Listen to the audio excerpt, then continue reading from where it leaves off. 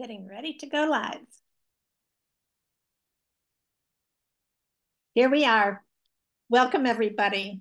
I'm really excited to be back here again. It's been a while since I've been live um, giving my own latest thoughts on what is happening in terms of consciousness in the world. But I was really prompted to come to you today because this month, from recollecting past years, is the month of global forgiveness. And I remember so many years doing projects that had significant impact on what was actually happening in terms of bringing this concept of forgiveness forward, the benefits of it, and why it is absolutely essential that each and every one of us starts to address forgiveness in our own lives.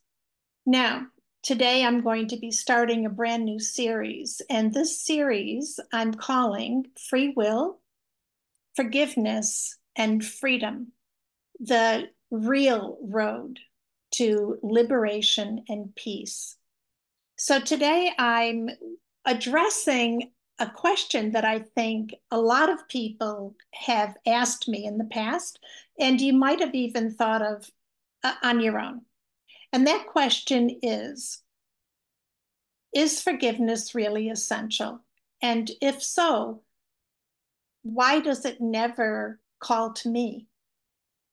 So first off, we have to talk about the energy of forgiveness itself and why you might not be recognizing it when it is calling to you. I think that happens for a number of reasons, but probably for the most part, it's because a lot of people are really confused about what forgiveness actually is. So I look at it as an energetic transmuting of energy. But to put it in more understandable terms, it is a letting go of denser energies in exchange for higher vibrational frequency energies.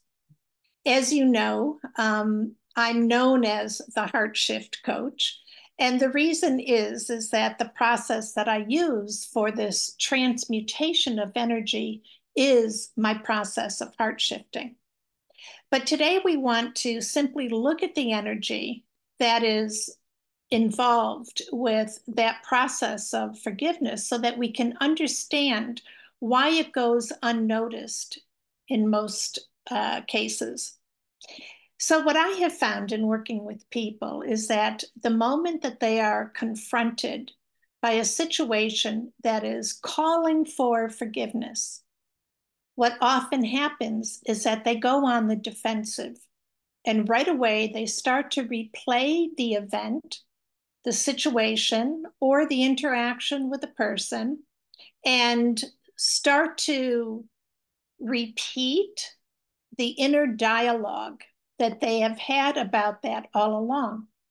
So, what happens is rather than searching for why this energy is coming up and what it might be asking for, there is a reversal, and the energy goes back into the density.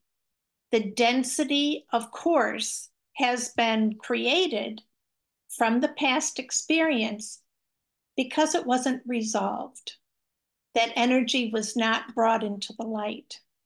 So I know that this can be a lot to take in for our first interaction here, but I'm here because I want to share so much with you about what I have learned about this in the past year through my own forgiveness processes, as well as those that I've helped others to move through, to journey through as well.